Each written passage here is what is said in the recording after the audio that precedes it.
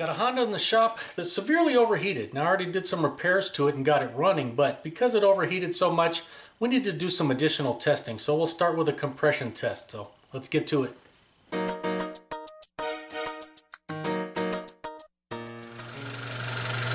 Today I'm going to show you how to do a compression test on a Honda. And you'll have to forgive the noise today. It's hot out. I got to run the cooler and bring in fresh air.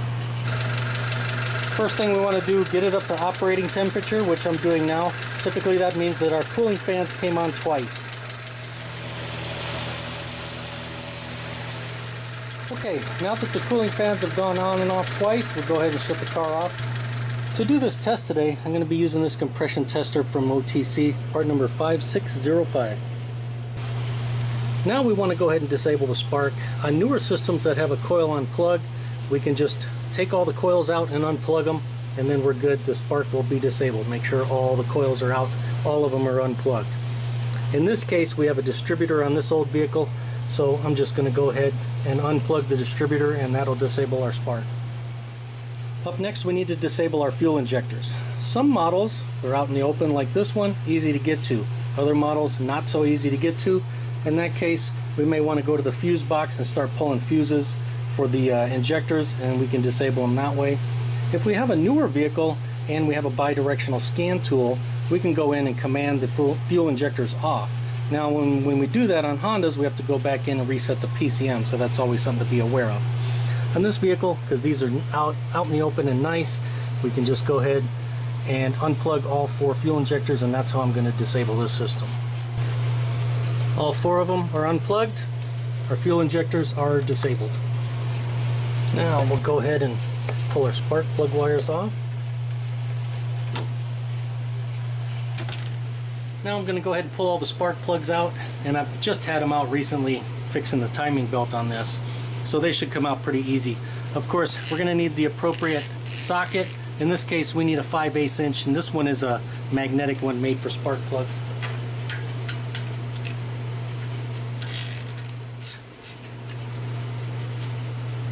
Remember, they're going to be hot. Refrain from touching them with your fingers.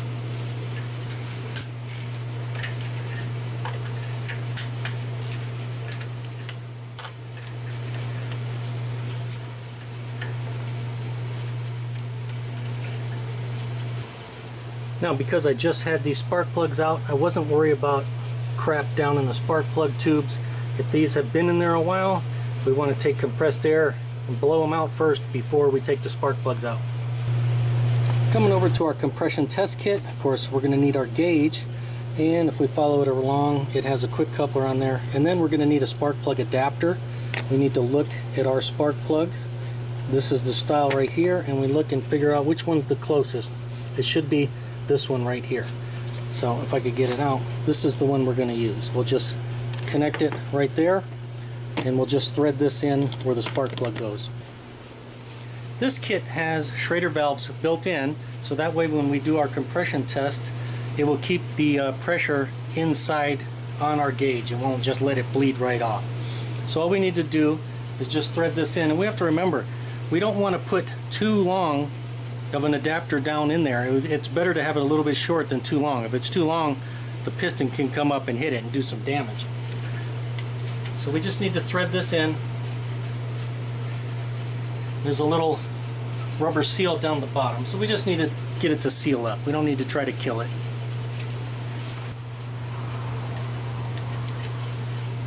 Now we just connect our gauge. Now we're ready to go.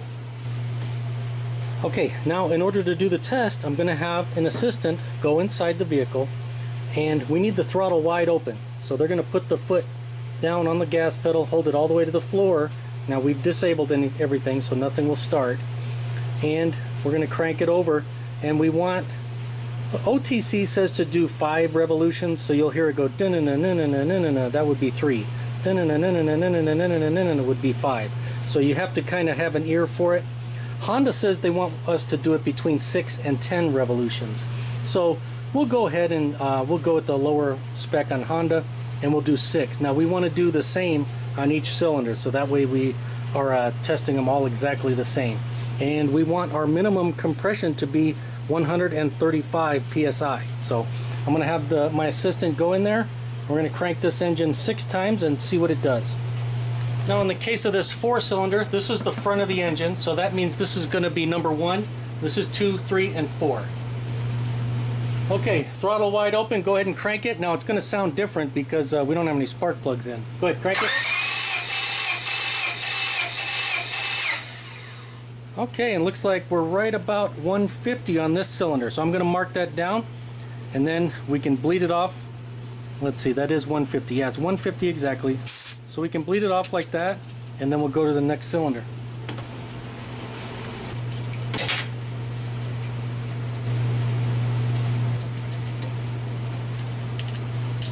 Okay, throttle wide open. Go ahead and do this next cylinder. Crank it.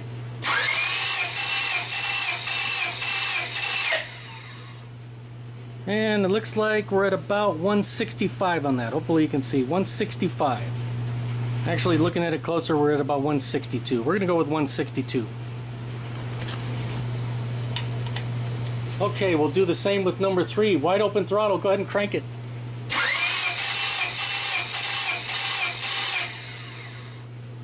And it looks about the same, about 161, 162. We'll say 161. Okay, cylinder number 4. Wide open throttle, go ahead and crank it.